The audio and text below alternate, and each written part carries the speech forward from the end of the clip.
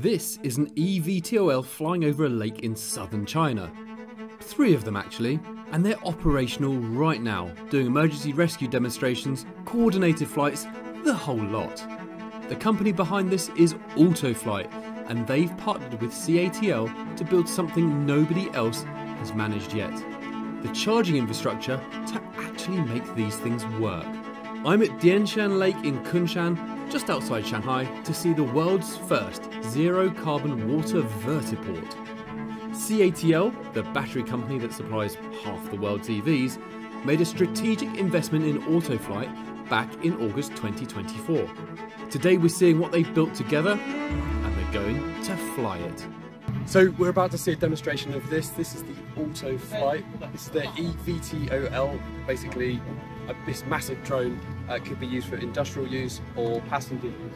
And this platform that we're on the middle of the lake, is brand new. And we're going to see this take off later today. Here's the thing about eVTOLs. eVTOLs? Everyone's focused on making them fly, but nobody solved how to charge them quickly enough to make them commercially useful. That's what this platform does. So this unique kind of electric floating dock that is actually moving on the lake as we are at the moment has solar panels embedded into the floor. So this is part of the whole charging infrastructure of this marine unit, I would say, which helps charge this as well. And I was just thinking about the scenarios that this could be used in. So, you know, pleasure trips, you could use it on a lake, you could use it for commuting, you could use it for emergency rescues, many, many uses. And yeah, fascinating, again, seeing another kind of transport that we haven't really ever seen before.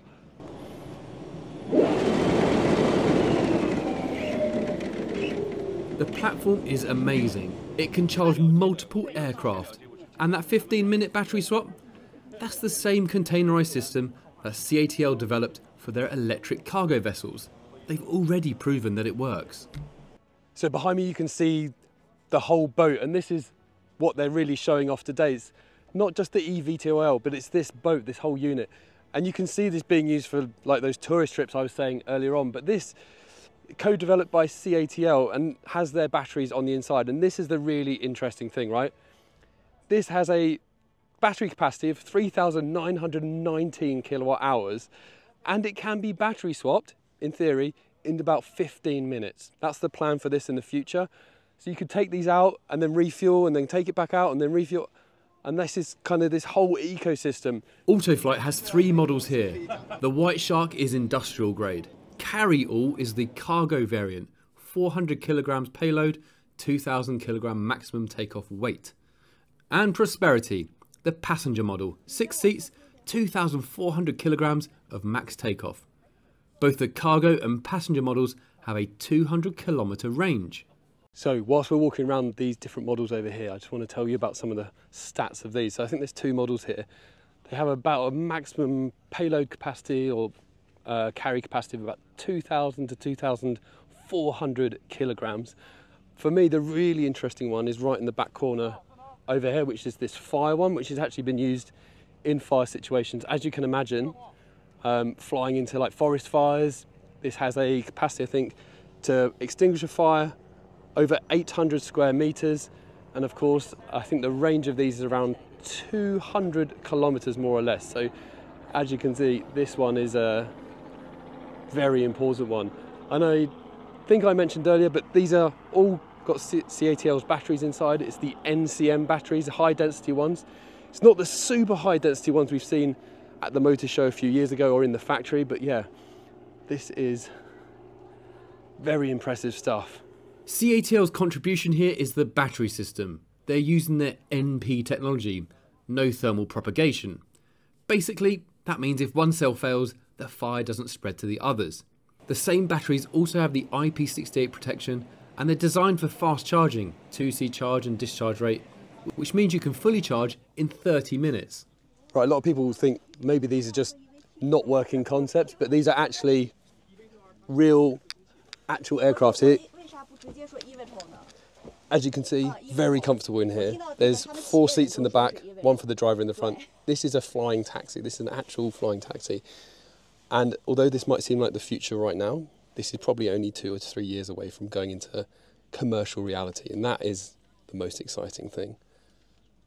This is going to become very normal very soon. Oh, there's a screen here.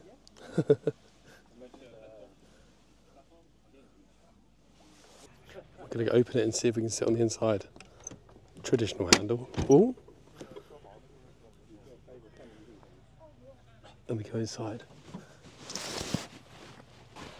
There you go. There's a cockpit. There's your joystick. I'm not going to take off today, as much as I want to. Autoflight has identified 5 main use cases for this system. Energy platform maintenance for offshore wind farms and oil rigs, emergency rescue, which we're about to see, high frequency commuting between coastal cities, marine tourism, and mobile vertiport clusters, where you network multiple platforms together. This demonstration is showing us the emergency rescue capability.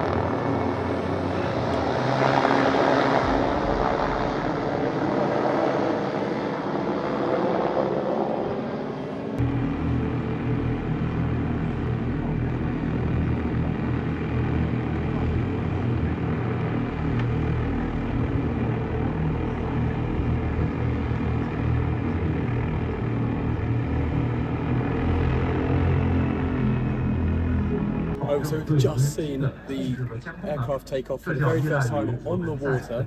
The boat is out there now, it's going to meet it in a minute. What tremendous noise. So it uses the propellers on the top to lift up and then the propellers on the back to make it go forwards. It's an absolutely amazing thing to see. It's very futuristic and it's coming back now for a flight past.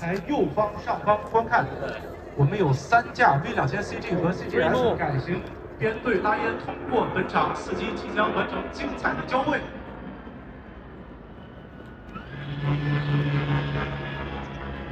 各位来宾可以看到3架编队飞机英姿飒爽，拉烟通场致敬。